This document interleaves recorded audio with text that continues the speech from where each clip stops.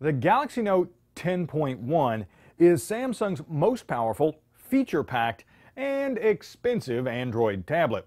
But as I'll show you today, it's also a snap to open, easy to service, and has a few design improvements over last year's 10-inch Galaxy Tab. I'm Bill Detwiler, and this is Cracking Open.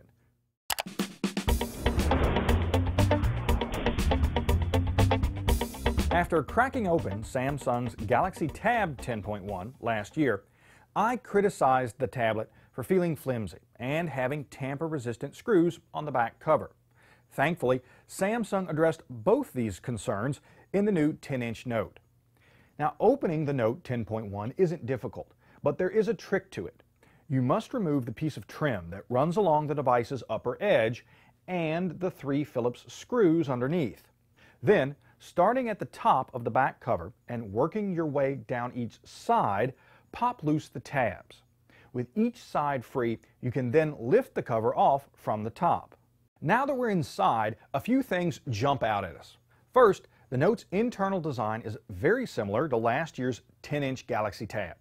The battery sits in the center of the case with the motherboard at the top and speakers on either side.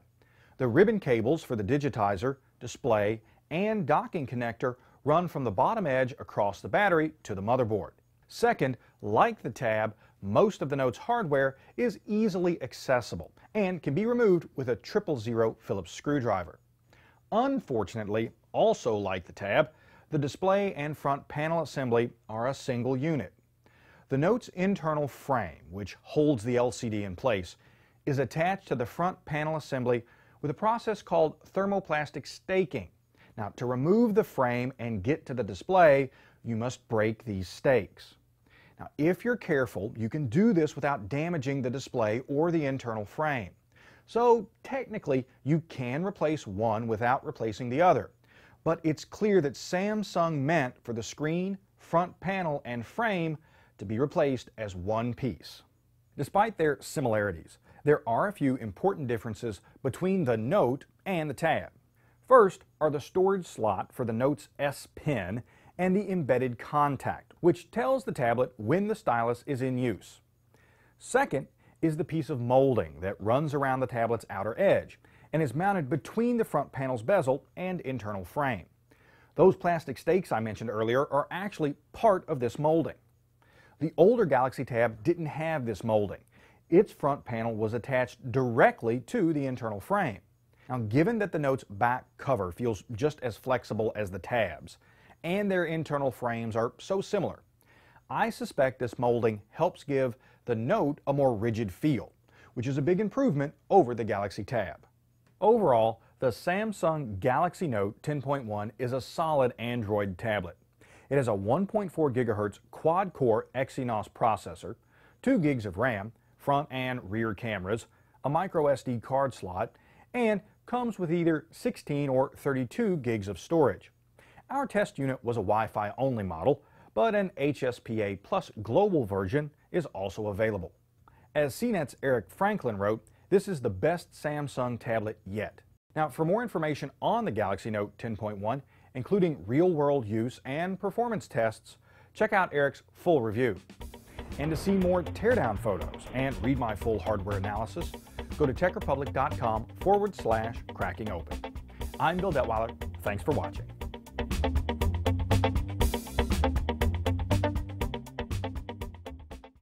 The Galaxy Note 10.1 is Samsung's most powerful, feature-packed, and expensive Android tablet.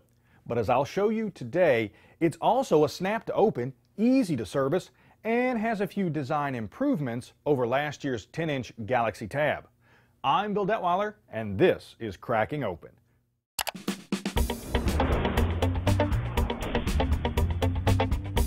After cracking open Samsung's Galaxy Tab 10.1 last year, I criticized the tablet for feeling flimsy and having tamper-resistant screws on the back cover. Thankfully, Samsung addressed both these concerns in the new 10-inch Note. Now, opening the Note 10.1 isn't difficult, but there is a trick to it. You must remove the piece of trim that runs along the device's upper edge and the 3 Phillips screws underneath.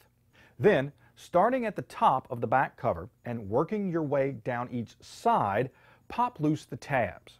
With each side free, you can then lift the cover off from the top.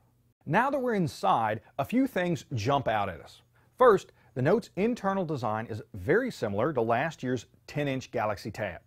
The battery sits in the center of the case with the motherboard at the top and speakers on either side. The ribbon cables for the digitizer, display, and docking connector run from the bottom edge across the battery to the motherboard. Second, like the Tab, most of the Note's hardware is easily accessible and can be removed with a 000 Phillips screwdriver. Unfortunately, also like the Tab, the display and front panel assembly are a single unit. The Note's internal frame, which holds the LCD in place, is attached to the front panel assembly with a process called thermoplastic staking. Now, to remove the frame and get to the display, you must break these stakes. Now, if you're careful, you can do this without damaging the display or the internal frame. So, technically, you can replace one without replacing the other. But it's clear that Samsung meant for the screen, front panel, and frame to be replaced as one piece. Despite their similarities, there are a few important differences between the Note and the Tab. First are the storage slot for the Note's S Pen and the embedded contact, which tells the tablet when the stylus is in use. Second is the piece of molding that runs around the tablet's outer edge and is mounted between the front panel's bezel and internal frame. Those plastic stakes I mentioned earlier are actually part of this molding. The older Galaxy Tab didn't have this molding. Its front panel was attached directly to the internal frame. Now, given that the Note's back cover feels just as flexible as the Tab's, and their internal frames are so similar, I suspect this molding helps give the Note a more rigid feel, which is a big improvement over the Galaxy Tab.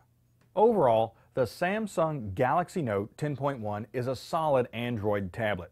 It has a 1.4 GHz quad